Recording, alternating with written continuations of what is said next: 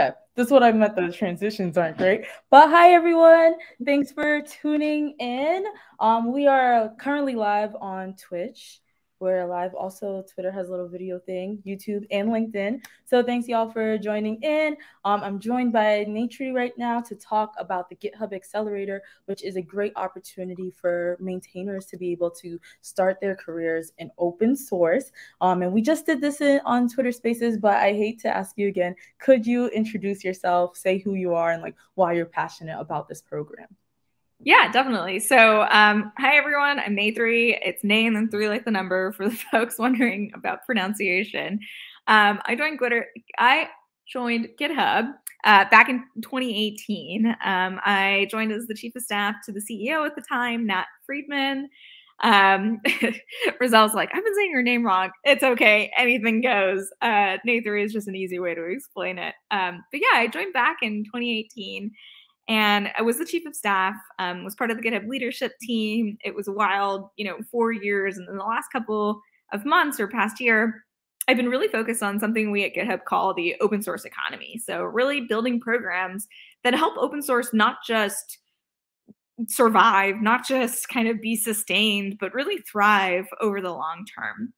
And, GitHub has had a ton of different feedback across the years from maintainers on how they deal with burnout, how they are building careers in open source, how do they work on projects, not just on nights and weekends, but full time. Like it's really their main project, not the side project. And so I've been really focused on what can we do in a programmatic way. So we launched many products in the recent past. So we launched GitHub Sponsors back in 2019. And that was really about opening up a way for developers to receive funding on GitHub.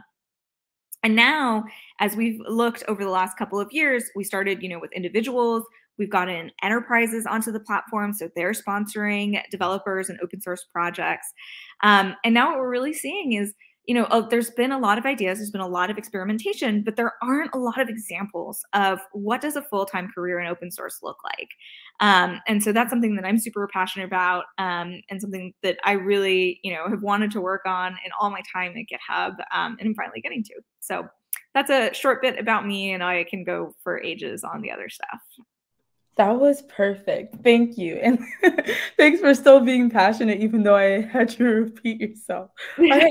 So for folks wondering, there's already a whole bunch of people that tuned in and are excited in the comments.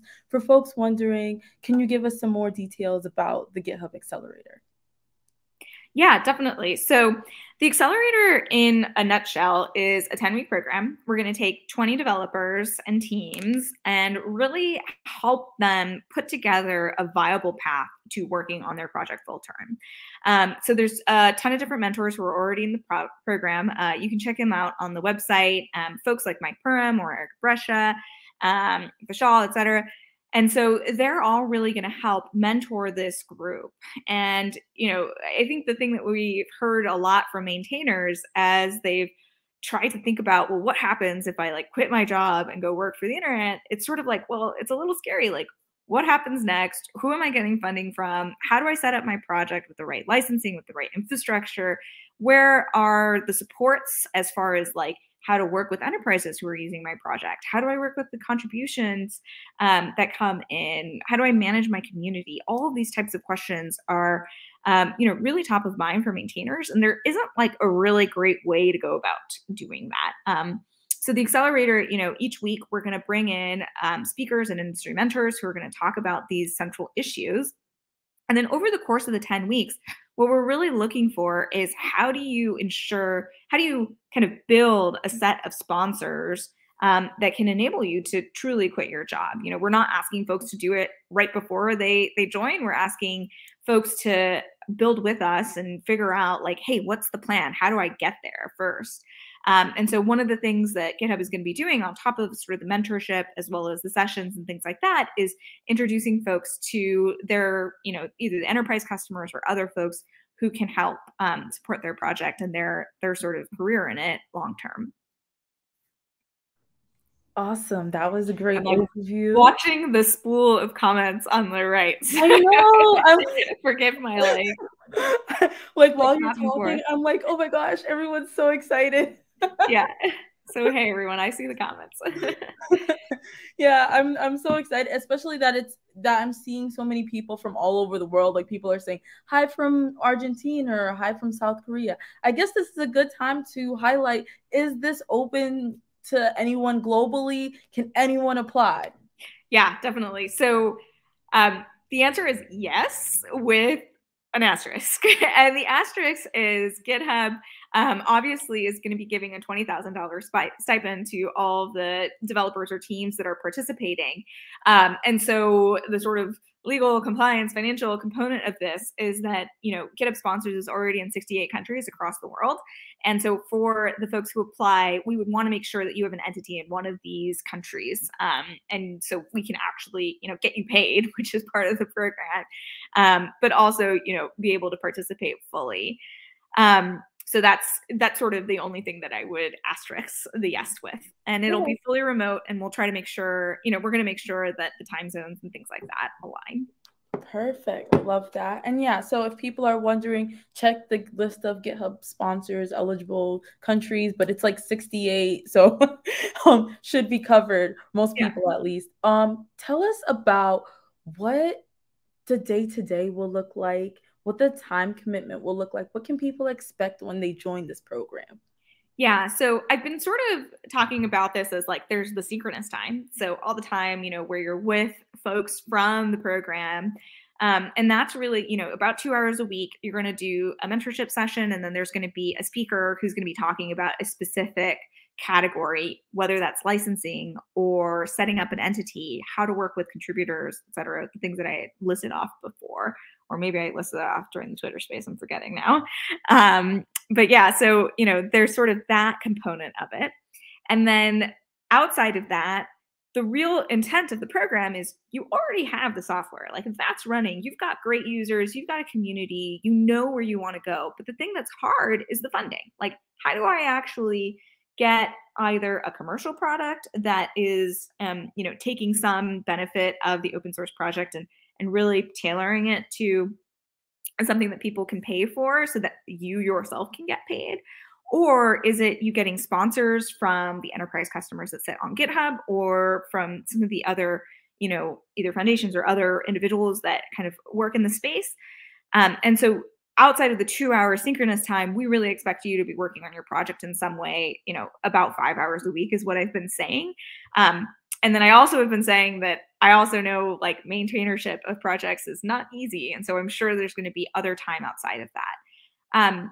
I will note, like, one of the big intents behind the accelerators, we want you to quit your job and like actually work on this. But we know that that's not possible for everyone. You know, a lot of people in the US, they're like, great, I have a paycheck though, and I have health insurance and all these other things. Like, I can't just like leave that by the wayside.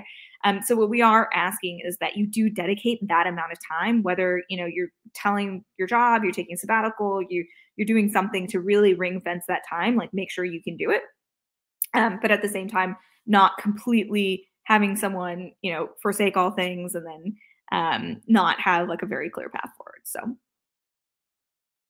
that makes a lot of sense. I seen a question from someone on YouTube who has their name as Flame Potatoes. They said, I had an open source library, or I have a couple open source libraries on NPM, but it only has about 20 to 30 downloads a week. Can I apply? I think that's a good way for us to transition into like how, like, what is the ideal candidate? How can people make their application stand out? Yeah, I mean, I would say to Flame Potatoes, you should definitely still apply. I will say, like, if you apply this class and you don't make this class, it's not like you can never apply ever again. So, like, you know, you can always, we'll always be coming back to, you know, previous applications and things like that. I think the thing we really think about is, do you have a really healthy, viable community? Either in people who, you know, depend on your project or contribute to your project or do other things. 20 to 30 downloads on NPM, I don't know, like we would have to like kind of look at it. Maybe, you know, some of them are just power users, I'm not sure, but that's sort of what we're looking at.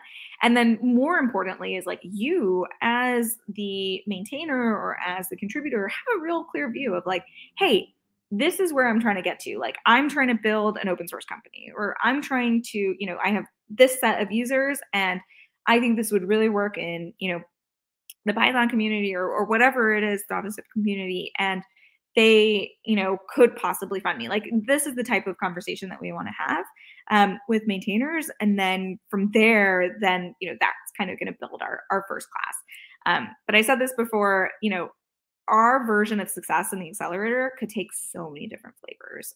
Because right now, open source is really quite diverse in what people do. You can either out of the accelerator get found and hired by a company to work on your project full time. Like, to us, that's success. It's like you're working on open source. You are able to, have a life and not do this on nights and weekends, not do this on the side. So that's a great outcome for us. But another great outcome could be that, you found a company and you're actually, going to go raise VC funds, and you have an enterprise product that's going to be associated with this project, and you kind of grow together. Another version could be, this was an example that I used earlier, is, Mike Purim, who is one of the advisors to the GitHub Accelerator, he's sort of built a lifestyle business around his open source project. He doesn't have other employees. He, is really sole focused as the maintainer for Sidekick, but has built an amazing business. And, that's something that we want to see a lot more of as well. So there are lots of different variations. So that's why I bring this up, because I said, I really want to see like an open source project that already has, clear success and sort of is getting off the ground, has gotten off the ground, but also a clear vision as to this is where I'm trying to go. And like GitHub, like, I need the help in these ways. So Circus and Code, I see this. Should I answer this one? Yeah, this is my friend, by the way. So yeah, go ahead. So Circus and Code, I mean, the only thing that I would caution is we are sort of looking for projects that are already off the ground. And that there's a big reason behind that. The reason is that like 10 weeks is such a short period of time, especially if you're like building something and launching it and getting users and working through the first set of issues and all of that. That's an enormous amount of work. And so it would be hard for someone to sort of balance like, hey, I just launched this thing. I have no idea what users are going to be.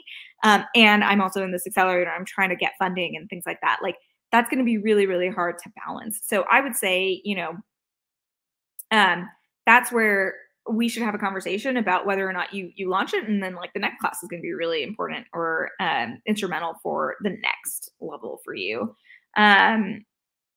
The other thing that I would say is like, we have a lot of awesome community support through the DevRel team at GitHub. And so Rizal, I'm sure you have lots of things that you can talk to Circus and Code with as well. Yeah. I'm happy to chat with you.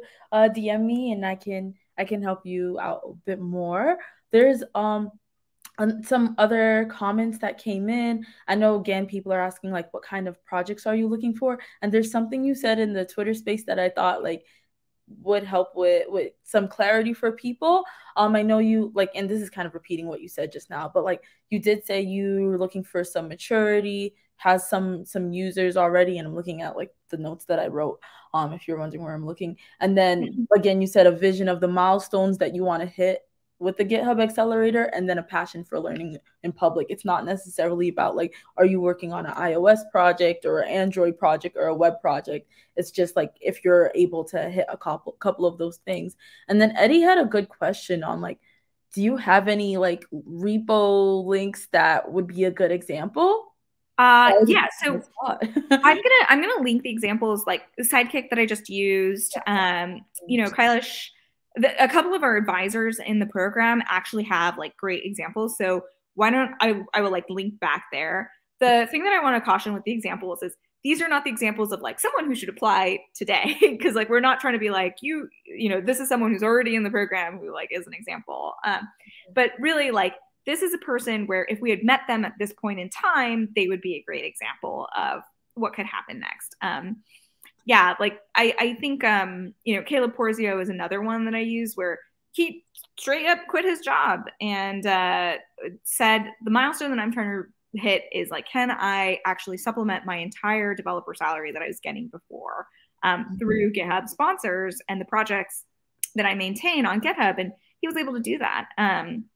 Another great example is like Nick DeJesus, who was part of who's part of GitHub sponsors, and really figured out a way to build in open source, but also get funding and support from Stripe, which was, sort of the way that he was able to navigate working in open source full time. I have a bit of a lag, so tell me if if my internet is off. But oh no, streaming always has lag, so okay. But I just saw my hand smear across the screen, so you're fine. Streaming always has lag. okay. So I just linked Sidekick and then also use shopping cart. If you don't mind, since we have like a little bit of time, I didn't test if like the sharing screen works for you, so I'm just gonna share my screen and like just scroll through what use shopping cart looks like really quickly for people. Let me pull that up just so they can have an example of like this is maybe a starting point that y'all would be interested in. Yeah. Let's see. Yeah. Keep going. There are so many folks who, come to mind. Like another great example is like Evan Yu with Vue.js. Like he's really trailblazed a path that, he was the maintainer of a project. He wanted it to grow outside of him. And so like, how do you go about doing that?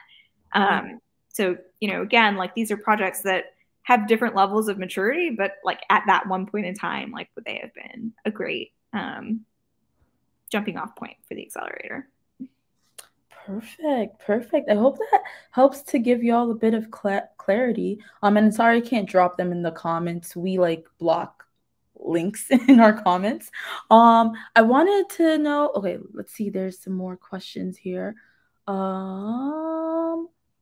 How is having a mature project but a large existing user base valued relative to? So, I'll go in order actually. So Matthew Thompson, you just asked, like when the next 10-week cycle. So the first class is going to start in March and then go through May. So yeah, if you're already on your way, but you haven't like quite hit this like moment where you feel like you have a pretty mature like running user base, that's okay because you still got like 2.5 months until that time.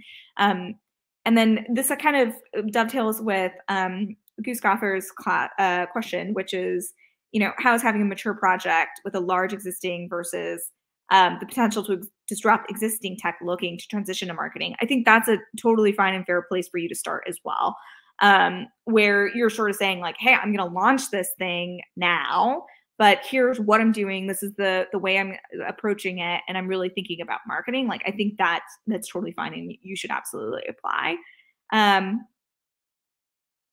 Yes. And then for stupid learner, yeah, you don't need to cut your job necessarily. I think the thing that we're balancing here is, it's 10 weeks. If you are able to fence off this time and say, hey, like I'm actually going to be able to dedicate time to my project and really do this right, then you're absolutely a fine candidate, especially if you've got like other considerations where, quitting your job all of a sudden like suspends your benefits or your healthcare or whatever it is. Like that's kind of the reason why we've given quite a bit of latitude in what you can and cannot do.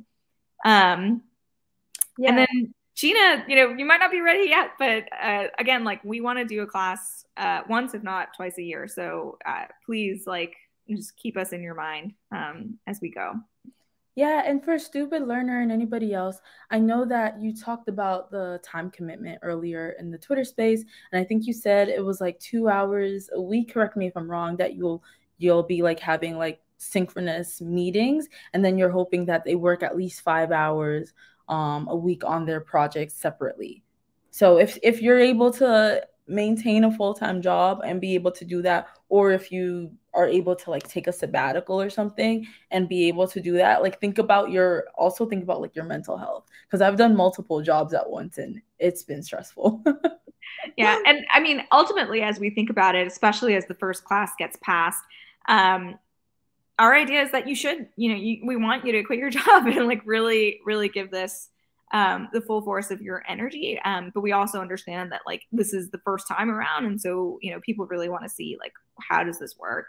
And have a couple of examples. So this is part of our, like, we need to experiment with the community. We can't just like tell them what to do. So that's a big part of it. For Alex, I don't know the repo. I don't know the exact thing. This is really about like if you were going to build a business or if you were going to build a set of funding around your project, that would be a great candidate for the accelerator. But yeah, why don't you email me, nathri@github.com, and we can go from there. And then for Mohammed, yes, there is selection criteria. You can just go to the FAQ on the website, which Rizal has up right now. Mm-hmm. I'm trying to find it. But yeah, you can go on here. I was going to give them a little view of the application and what it looks like. But let's finish off with some of these questions. I think there's one more from Circus and Code. Yeah. My short answer to this is yes. So, I think there are a lot of folks who are out there who are in between projects, jobs, etc., like where this could be a very viable option. So, my short answer is yes, apply. And then, the important thing is that you have like something that you are focused on, and there's kind of a centered idea launch thing that is going to be created. Cool. And there's a lot of Connor, this is new. This is brand spanking new. So yeah. Yes. Cool. And I will, there's a lot of questions. I try to read the question out just in case people like can't see the question or whatever. How about projects tailored towards the scientific community? For me, what I'm getting from you, what your answers are, is that it doesn't really matter like the topic as much as like, are they passionate? Do they have a growing user base? And do they see a vision that they can move forward with Yeah. the accelerator? And I think it kind of follows the same vein as open source, which is like we have so much variation in the open source community.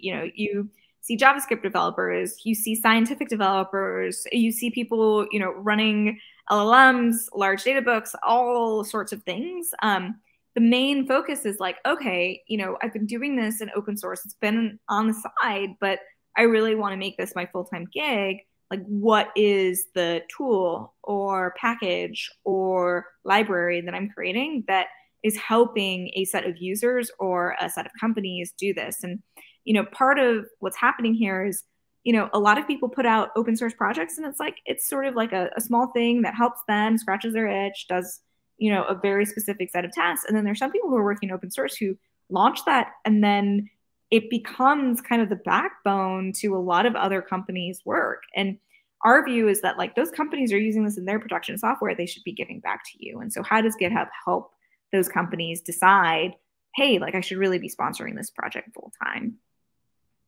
Perfect. I wanted to, just so people can know, like go ahead and go to the accelerator.github.com, but I wanted to just show you all the landing page, and then you can tell me if there's anything that I should like point out in particular. But like she mentioned, there is an FAQ. Some of the questions y'all are asking, if you forget them, you can always go back here and figure out like what types of people can apply. This is the selection criteria. You can always figure out like what would you do if you were selected, et cetera, et cetera. But is there anything on the application specifically that we should point out to folks? No, that's kind of what I've got. Okay. I will say, like, don't be worried about the video. It's really just us wanting to get to know and meet you. And a lot of people have done like really quick, iPhone, just uploaded it. So really don't get too nervous about that. That's the only thing I would say.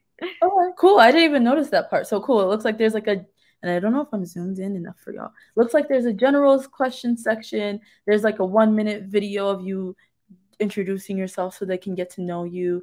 Some other questions about your project and if you have any contributors. Oh, that's something else that we talked about on the Twitter space, where you could join in with a team, but you all are limiting it to 3 because you're trying to or thinking about it being 3 group members or less because you're trying to make sure that the money is dispersed in a fair way, right? Yeah, that, and then also, we wanted to keep the group small in the first class because part of this is you want to meet the folks who are doing this with you.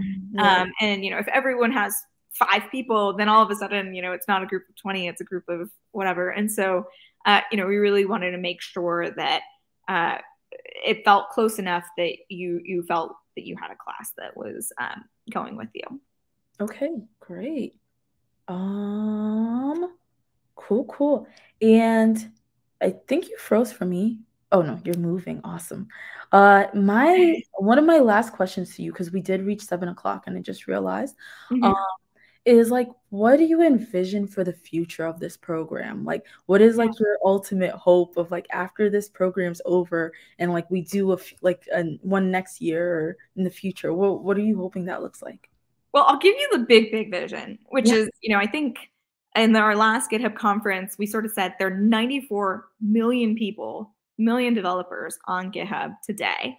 And that's just an astonishing number, which is, like we added more developers onto the platform in 1 year than the very first year of all the developers that we thought would be on GitHub in 2012. Like there was 12 million in 2012, and now we just added that amount in the last year. And my view is that this is a program of 20 developers, but really we want, 200,000. We want 1 million. We want 2 million developers to be building businesses that sustain them and their lifestyle over the long term in open source. And, I think there are two things running behind that. It's that open source is clearly one, it's the better way to work. And so instead of folks working on it on the side, working on it because they're trying to get recognized and then having to abandon the project because now they have a full-time job, what we want is people actually just working on open source, which I think makes it a stronger community, makes our software overall as like a global. Oh no. She just hopped out. Let me message her. We lost you. That's so funny. But if people have more questions and they want to type it in the chat, feel free to type it in and I'll try to answer it for y'all. Someone said, does GitHub also help projects to get a bigger user base community in the first place? I think that's the hardest part. You know what? We do little things here and there. Like, it might not be direct help as in like this program, but sometimes I'll do talks and I'll write blog posts about like how to better market your project so that you can gain more contributors. So let me drop this while she's coming back in. Let me drop this blog post in that I have about like how to market your project. So if y'all are not there yet where you're like, I want to get to the point where I have more contributors and I can apply to this program, there is a blog post I wrote called Attract Contributors to Your Open Source Project with Authenticity. I know developers are often like feeling icky about marketing their projects, but there is a way that you can do it like authentically. You can speak at conferences about it.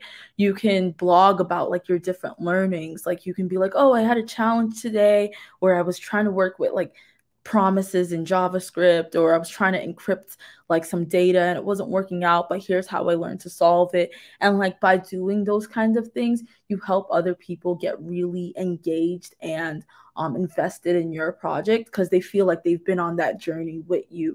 Other ways are like tweeting about it, right? Like tweet about your wins and successes, stream about it. Like that's like the whole thing about open source. It's working and learning in public. So even when you don't know what you're doing, like people get invested in you. Let me see if there's any update from her.